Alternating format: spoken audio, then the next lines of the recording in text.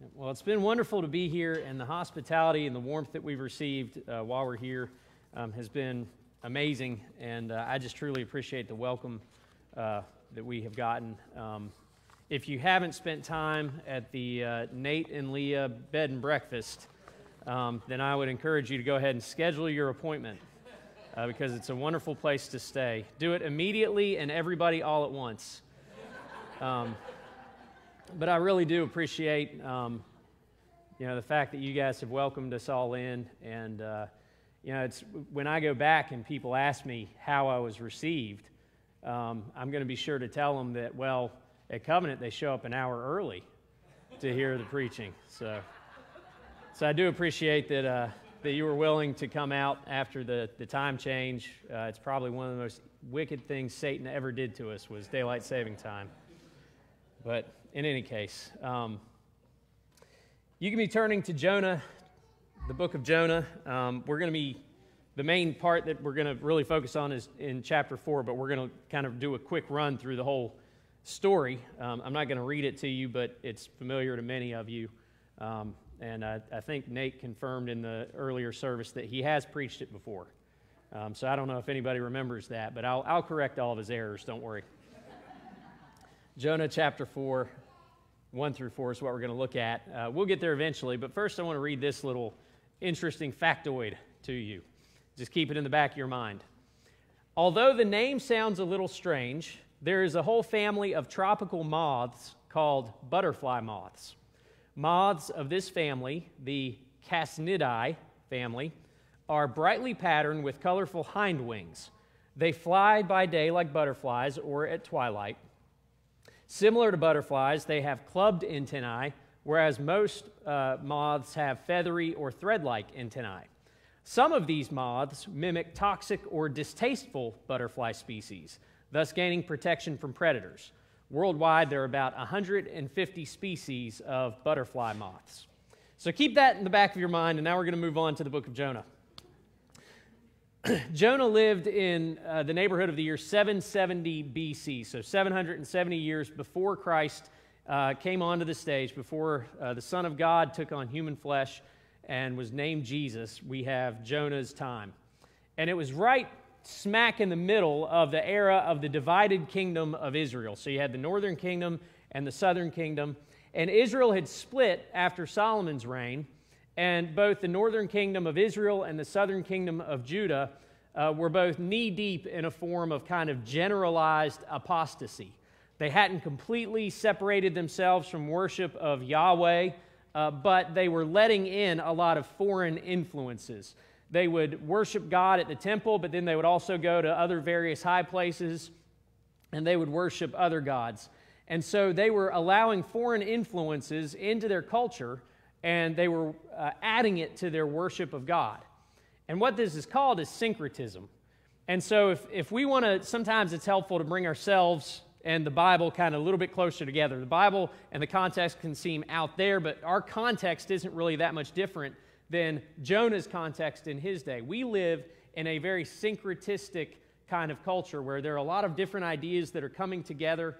And even within evangelicalism and in the mainstream Christian church, syncretism is a real danger that we need to look out for. So our context isn't very different from the context in Jonah's time. And there had been some kings of Israel and Judah who had tried to rein things back in, but that only lasted for as long as that king's influence was there.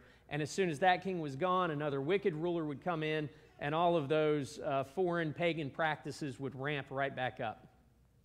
So syncretism is the combining of attributes of various religions together to form what I call a big lumpy mass of different convoluted practices.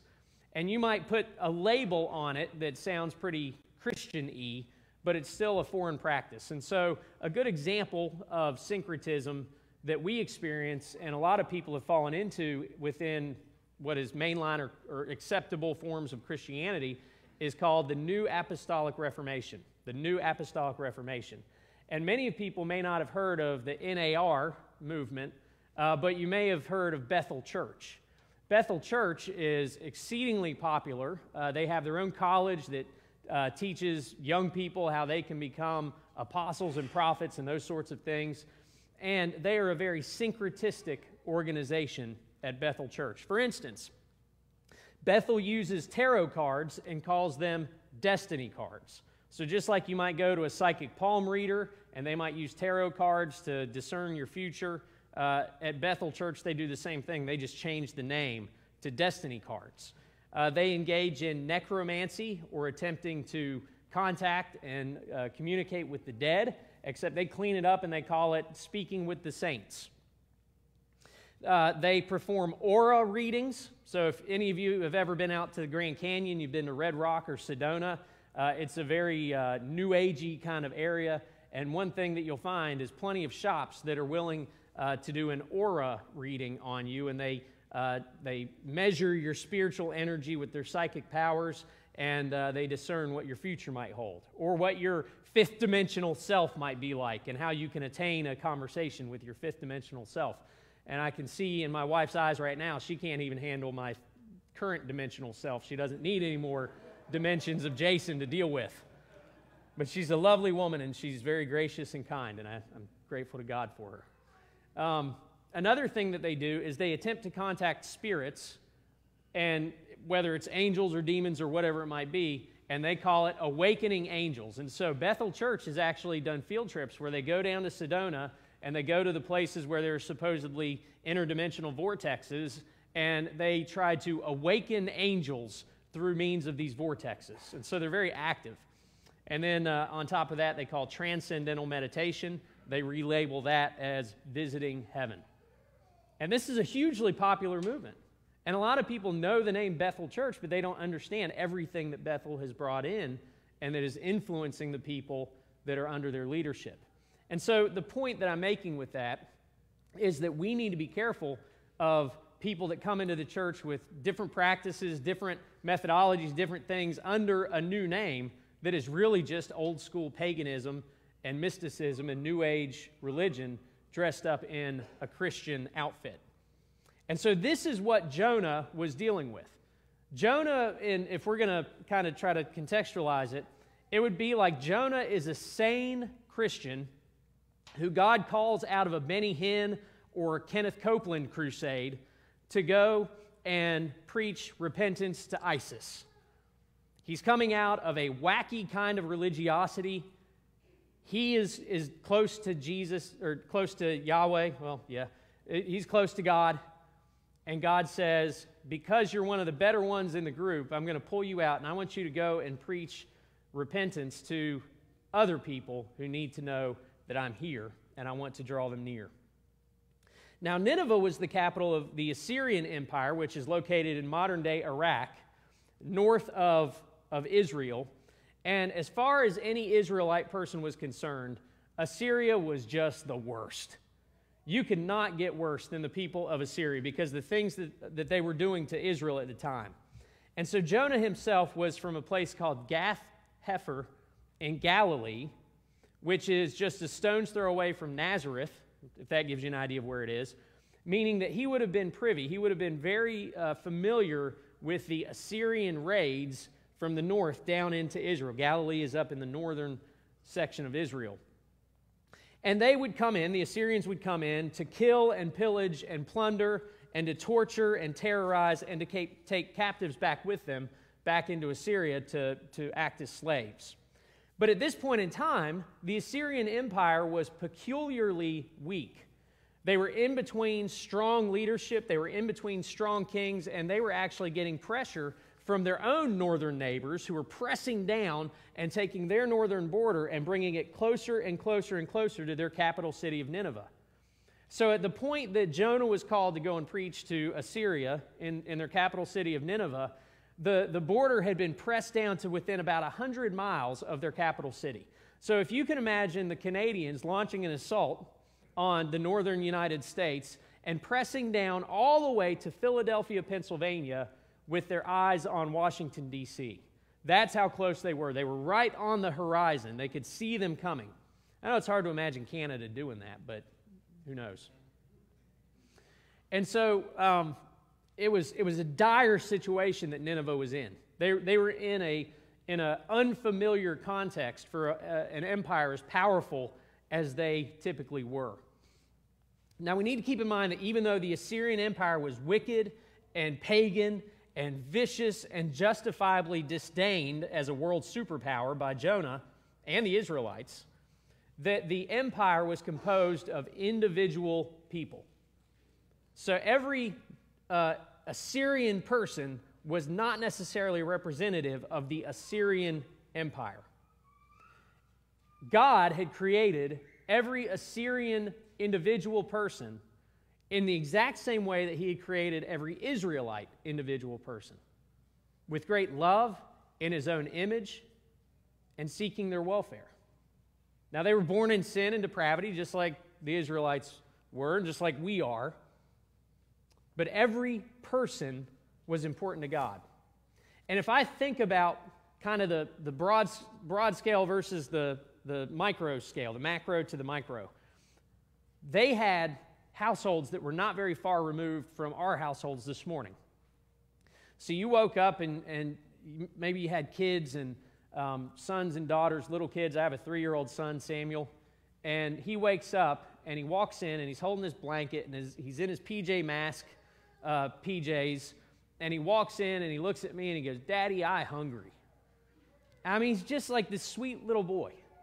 He just wants to know, okay, when can we eat? What are we doing today?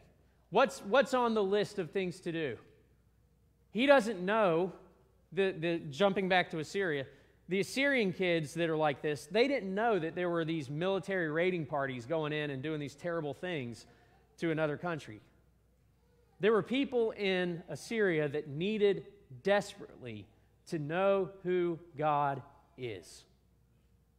And so God was calling Jonah to go and represent him in a very compassionate way to people who desperately needed to be saved from their circumstances, who desperately needed to be saved from joining in with the culture and being indoctrinated into the Assyrian culture that was wicked and evil and full of mayhem. Every Assyrian was not the empire, but every Assyrian had been created in the image of God. And God desired Jonah, who was nearer to him, to call out to those individuals and call them to repentance and to draw them near to himself. Why would God do that? Well, Peter tells us in the New Testament, because God is patient, not wishing that any should perish, but that all should reach repentance. And so God sent Jonah out of a fairly wicked culture into another fairly wicked culture with the message of salvation. And that's something that they desperately needed. So in the book of Jonah, what we learn about is an unwilling missionary. And the book of Jonah is not a commentary on Nineveh or the Assyrian Empire or their culture. Rather, it's an indictment of Jonah.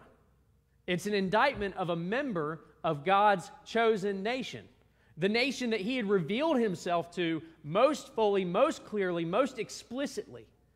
And so when you read the book of Jonah, think of it as setting up a contrast.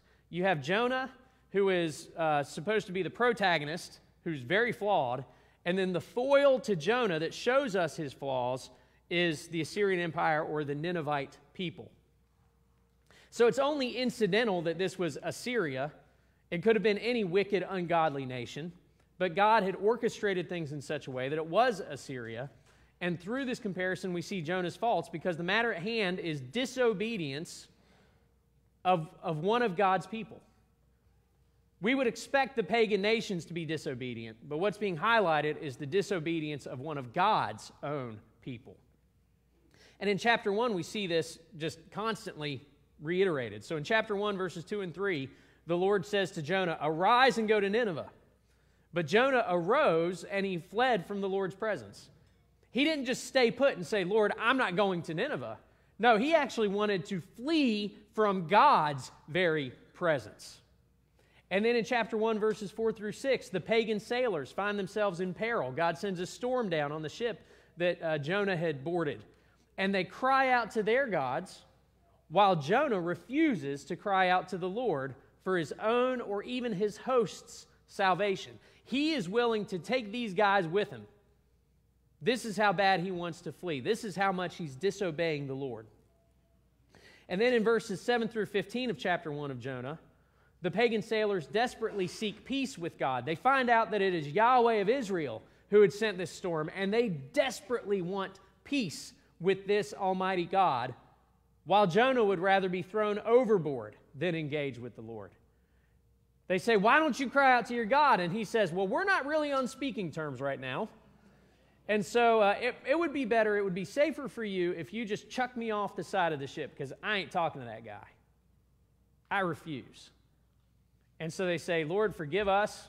Don't hold this against us. We know it's not what you would want, but your guy here says chuck him overboard, and so we're going to do it.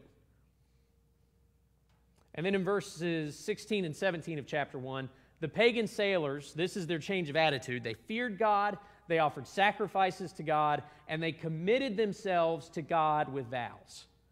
And so we have the picture of the pagan sailors who committed themselves with vows to do God's will. And then we have Jonah, who would rather be tossed overboard than to do God's will. So Jonah had to be literally seized by God. God sent the great fish to swallow him up. And so the way I think about it is kind of a big, fishy, smelly straitjacket got put on the guy. God would not let him run anymore. And he had to be seized by this fish and carried down into the depths of the sea. And he spent a full 72 hours in this condition before he would finally turn and listen to God and respond to God. And there in chapter 2, verses 7 through 9, we see Jonah finally repenting and submitting to God's will after all of that. And Jonah, in this prayer of chapter 2, he says, when my life was fainting away, I remembered the Lord, and my prayer came to you, into your holy temple. So he's saying, my prayer rose up from my circumstances into your presence in your heavenly temple. Those who pay regard to vain idols forsake their hope for steadfast love. But I, with the voice of thanksgiving, will sacrifice to you. So he finally turns around and he says, Lord, I will gratefully do your will. What I have vowed, I will pay. Salvation belongs to the Lord. And for anybody who has come out of type of especially flagrant or egregious life of sin, and their lives have been turned around just totally 180, it's monumental change, I think we can all understand what happened here to Jonah in chapter 2 and verse 10. We might feel that we've been spit out the same way. And the Lord spoke to the fish, and it vomited Jonah out upon the dry land. We look back behind us and we see kind of the ugliness and the disgustingness and the everything that we've left behind, and we find ourselves now graciously rescued from God, having submitted to His will, having given ourselves over to Him, and now suddenly we're standing on solid ground, and we have a mission to accomplish. We have meaning and hope in life that transcends all those other things that we thought were going to make us happy and fulfill us. And now we look back with disgust on how far we had fallen. And it's easier to fall than we sometimes think it might be. So Jonah finds himself standing on dry ground, and now he's finally ready to go forth and do the thing that God called him to do. Now, chapter 3 is one record, just one example of what may happen when the simple message that God has given us is simply proclaimed, without any kind of flourishing, without adding our own cunning to it, without adding any trappings or anything that we think, bells and whistles that we think will make it more plausible or acceptable or compelling. God says, just go forth and tell the people this. And that's exactly what Jonah did. He had a very simple message for the people. And there in chapter 3, then the word of the Lord came to Jonah the second time, saying, arise, go to Nineveh, that great city, and call out against it the message that I tell you. So Jonah arose and went to Nineveh according to the word of the Lord. Now Nineveh was an exceedingly great city, 3 days' journey in breadth.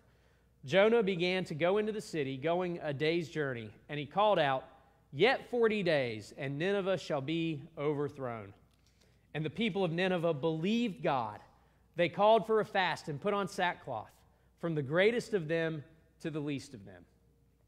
So Jonah showed up and he preached this very simple message, and it's a remarkably consistent message. The one that was preached during the Old Testament is remarkably consistent through the ages up through today.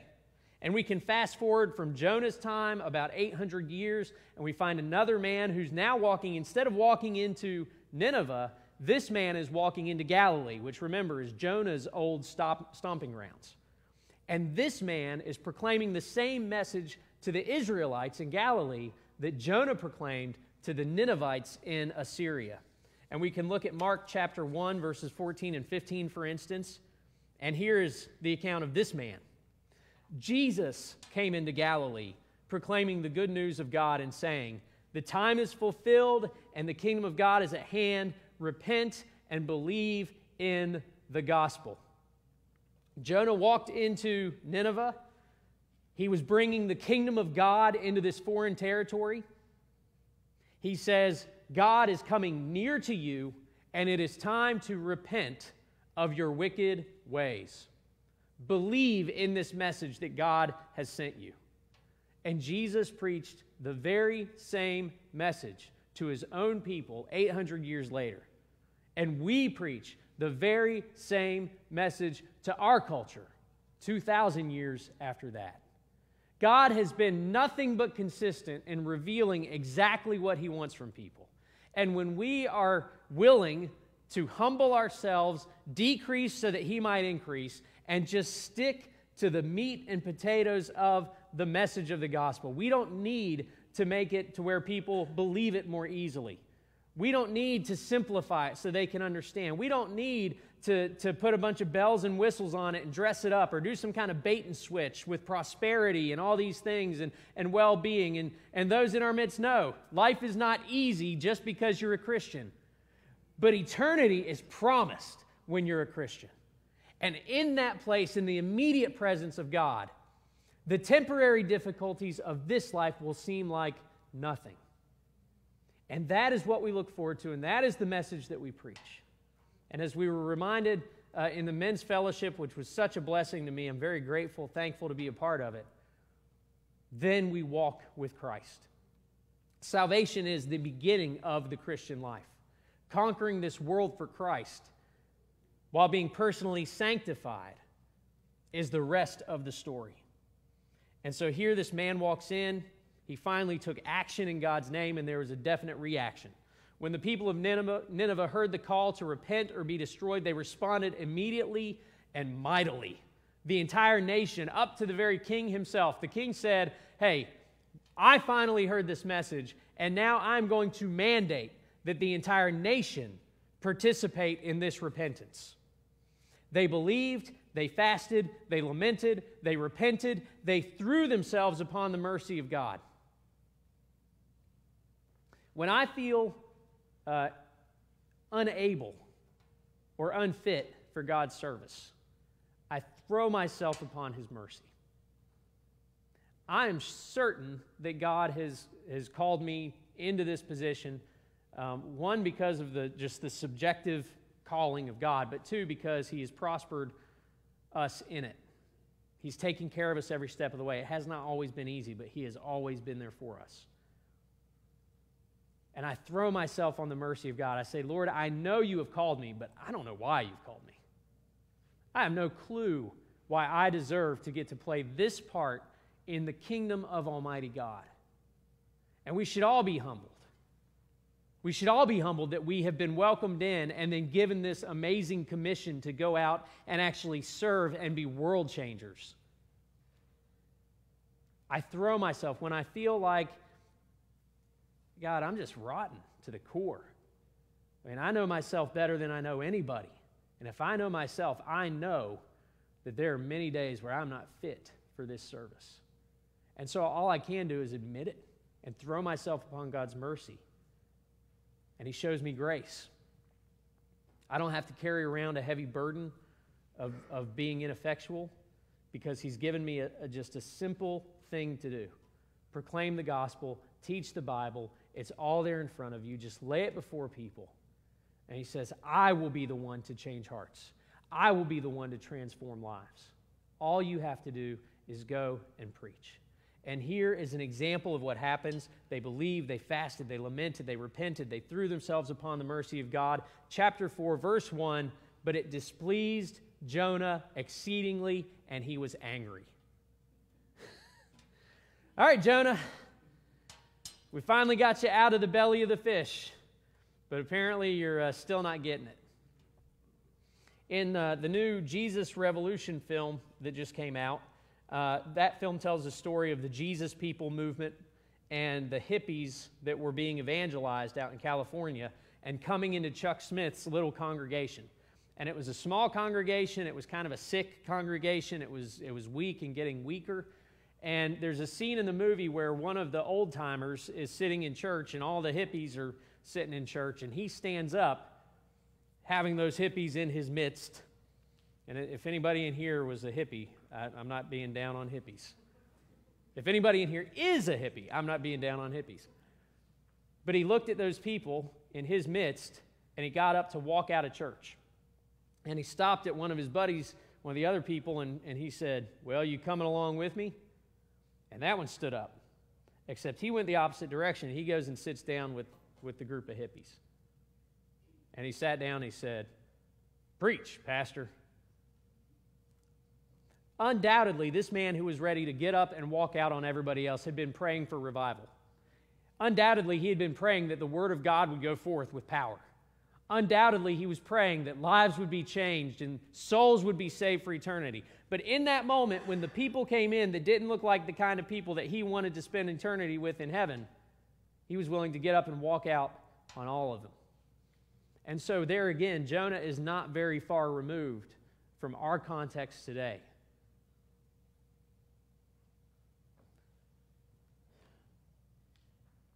Think about the disparity between Jonah's position and his attitude. The difference between his position and his attitude.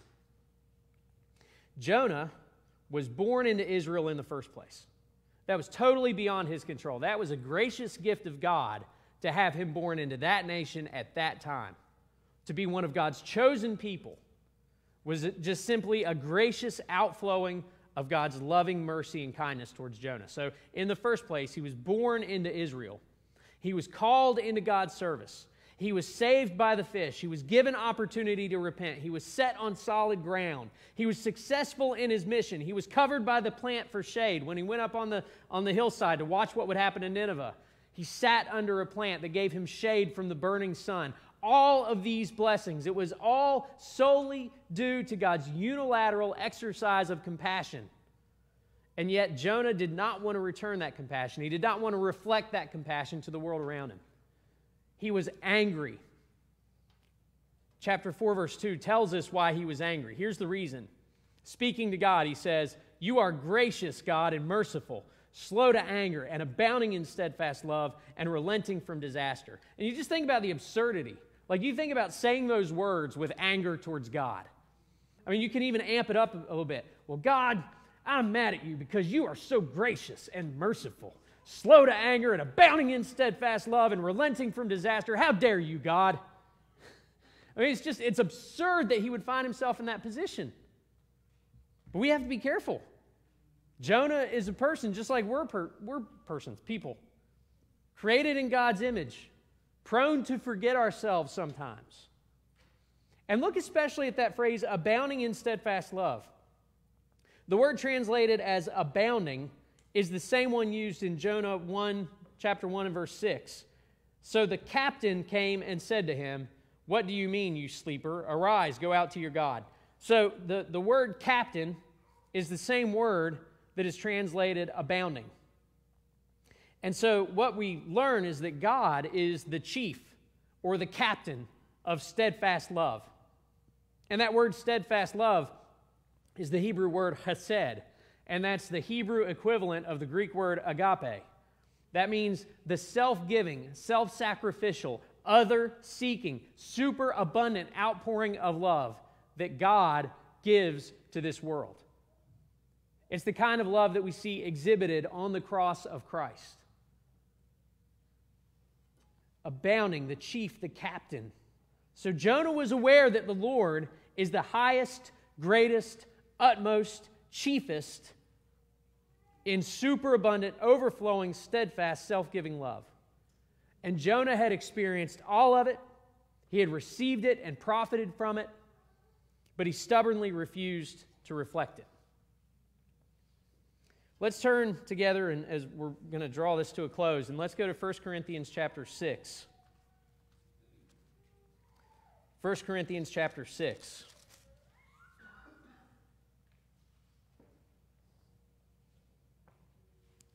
In verses 9 through 11.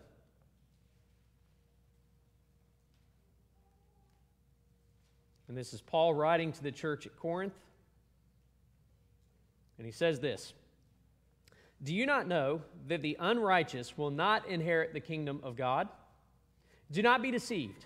Neither the sexually immoral, nor idolaters, nor adulterers, nor the effeminate, nor homosexuals, nor thieves, nor the greedy, nor drunkards, nor revilers, nor swindlers will inherit the kingdom of God. And such were some of you. But you were washed, and you were sanctified. You were justified in the name of the Lord Jesus Christ and by the Spirit of our God." And so, over the course of the past several days, we've talked about the fact that we need to hold fast. We need to make sure that we're drawing lines, that we're defending the hills that God has given us, and that we are not giving ground. So yes, hold fast and be willing to stand firm and not give ground to God's enemies. And then last night we said, be shrewd. And so yes, be shrewd. Be wise as serpents and innocent as doves, and leverage everything for the gospel.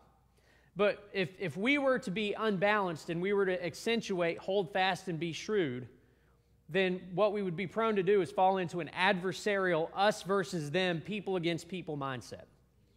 And so while we do need to take a stand, and while we do need to use everything that we have to leverage it for the kingdom of God and the influence of the kingdom of God on this world right now, we also need to constantly remember who it is that God is pursuing. And we need to reflect the same compassion that God has reflected for us. And as Paul is writing to the church at Corinth, he's reminding them that they are really not set above those to whom they minister. So thinking back to the introduction now, hopefully I can draw that together and make it make sense. A moth cannot actually be a butterfly. A moth can mimic and strain and try as hard as a moth wants, but it would require a supernatural act of God to make a moth into a genuine butterfly.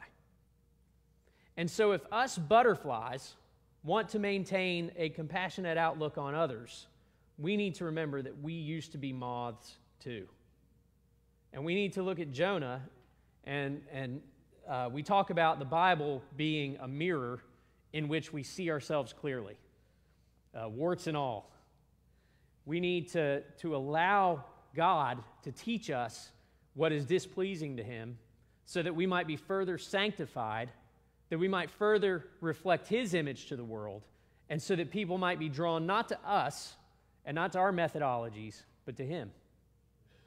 And compassion, exhibiting the compassion of God, is one of the surest ways to draw people to Him. But we are more like Jonah than we would like to admit oftentimes. And we are more like the guy in the church, at Chuck Smith's church, than we would like to admit sometimes. And we need to be constantly on guard, and we need to be constantly guarding one another about these things to make sure that we are exhibiting the compassion and the care for all of those individuals out there. Yes, they might be lumped into some group, some political party, some special interest movement, whatever it might be. But that movement is not the people. The people are the ones that God is seeking to save. And so it doesn't matter what ism they belong to. What matters is that God wants to seek them out and to see them saved. And they will be saved when the church remembers that we are a body of compassionate believers. We need to remember that we used to be moths. And the only reason that we're able to see and proclaim the kingdom of God to a world that is blind in their sin is because God has opened our eyes. John 3:3, "Truly, truly, I say to you, unless one is born again, he cannot see the kingdom of God." So we're dealing with blind people that need to be born again. How are people born again? They hear the gospel. The Spirit of God enters into their lives. He enters into their hearts, and He takes a stony, dead heart, and He turns it into a living heart of warm flesh, and He wakes them up. He opens their eyes. He gives them ears to hear, and He brings life where death once reigned. And all we have to do is, with compassion, share that simple message, and then be willing to live together, that we might build one another up into maturity, into Him who is the head, into Christ Jesus. I love what Jonah said there in chapter 2, verses 7 through 9. It's worth repeating. When my life was fainting away, I remembered the Lord, and my prayer came to you, into your holy temple. Those who pay regard to vain idols forsake steadfast love. But I, with the voice of thanksgiving, will sacrifice to you. What I have vowed, I will pay. Salvation belongs to the Lord. And so what I want to leave you with this morning is, I want to say, may we take Jonah's experience as a cautionary tale and invite the Spirit of God to do an audit of our own personal accounts this morning. It's always good to keep short accounts. And we can sing along with the psalmist who wrote these words. How precious to me are your thoughts, O God. How vast is the sum of them. Search me, O God, and know my heart. Try me and know my thoughts. And see if there be any grievous way in me, and lead me in the way everlasting. If we want a renewed church, if we want revival, broad scale in this world, then we need to start at home. We need to open ourselves up fully to God. Let His light shine through every nook and cranny of our hearts, every shadowy place, so that anything that would keep us from showing compassion to the world as they need to hear it would be completely annihilated by the love of God. And so that we can go out and just simply share this simple message. Repent, for the kingdom of God is at hand. Lord, we're grateful for the time we get to spend together here. And once again, I just ask that anything that was useless would be quickly forgotten. Anything that was useful, we would give you the glory for, and we would implement, that we would apply your word to our lives, that we would begin at home. Judgment begins here in the church. And so, Lord, help us to keep short accounts with you. Help us to see that every word of the Bible is good for reproof and rebuke and encouragement. And so, Lord, help us to be those who are compassionate towards outsiders, who, yes, are steady and firm, who, yes, are shrewd and wise, but also, Lord, above all, are compassionate towards those who simply stand where we once stood. Lord, we love you and we seek to honor you with all that we think, say, and do. Would you guide us and direct us, lead us and protect us, and help us to glorify you with our lives. In Christ's name we pray. Amen.